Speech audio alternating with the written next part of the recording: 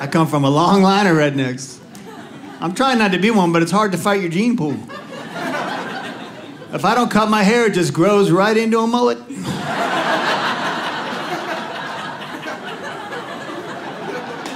You ever look at your parents, you get scared a little bit? That's coming for you.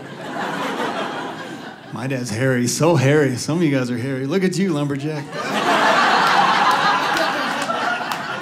There's a lot of hair down there, man. That's all right. You grow it fast, too, right? That's why you just don't bother shaving. My dad grew it so fast. He didn't have a 5 o'clock shadow. He grew an 11 a.m. scarf. You're like, ugh. What's wrong with your neck? It's covered in hair, head to toe. All you can see are his eyes poking out. And he was the underwear dad. Anyone have that dad? You know, when you were in that kid's house, his dad was always in his underwear. I can't bring my friends inside. My dad's walking around at 3 p.m. in his cowboy boots. And the oldest pair of tighty-whities on the earth.